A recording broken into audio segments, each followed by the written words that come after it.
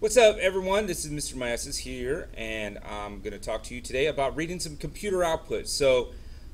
On the AP exam, on the AP Stats exam, if you're watching this and you're not in an AP Statistics course, then it might not be as relevant for you. But in general, when we're doing linear regression, you're going to need to know how to look at the computer output. Now, this is something maybe from Minitab, but there are different software programs, SPSS,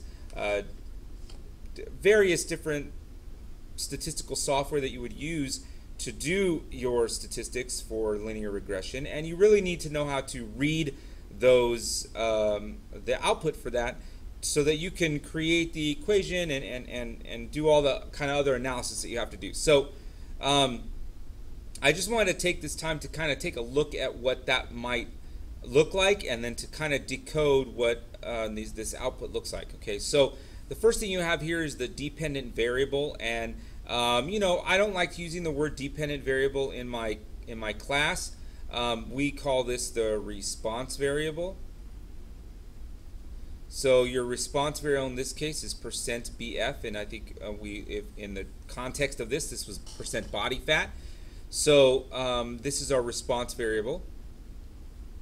Our r squared, so we can clearly see r squared is equal to 67.8%. And in order to find r, so if we wanted to find r, we would just take the square root of r squared, the square root of 0.678, and then we can find our r. So we can do that because we're going to be given r squared.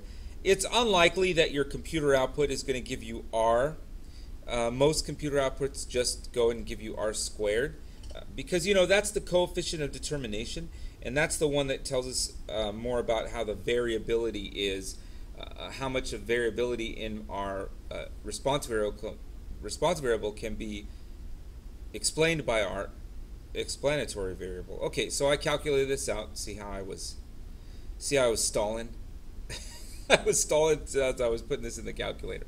So I get 0.82. All right, so S here is the standard deviation of the residuals, and we're not going to quite use this. Degrees of freedom, that seems like it has to do with something with, AP government, but it doesn't. Well, we'll get to this later. So right now we don't need this. So we don't need this. We don't need this. We don't need this, although it does tell us something. And we don't need this, although if you really want to know, this is the standard. This is basically the standard deviation for the for our dependent variable, for our explanatory variable. Okay, so we don't need this. We don't need this. We don't need these guys until later. Okay, so we'll just ignore that for now. All we need is to focus our attention right here. Okay? All right, so first thing, you're going to see this word constant. Okay, constant, this is going to correspond to our y-intercept. Okay, our b sub 0. And our b sub 0 is going to be right here where it says coefficient. So this is b sub 0. So the b sub 0 matches up to where it says constant. Then you're going to look at the next one down is going to say, this says waste.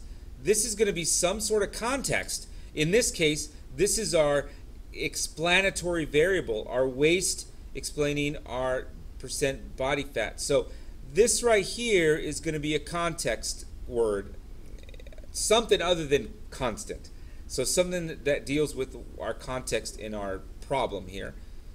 So our waste, this part right here, this number next to waste, this is our slope.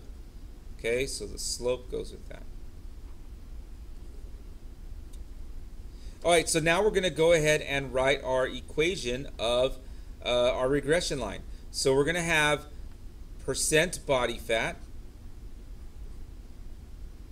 hat equals b sub 0 negative 42.734 plus 1.70, our slope, times waist. And this is our regression line. Okay, so we get it from our computer output. Right now, you have to look here. This is where we're going to get all our information aside from r squared. All right, so there you go. That's just reading computer output for linear regression models and AP statistics. I should say bye. Bye.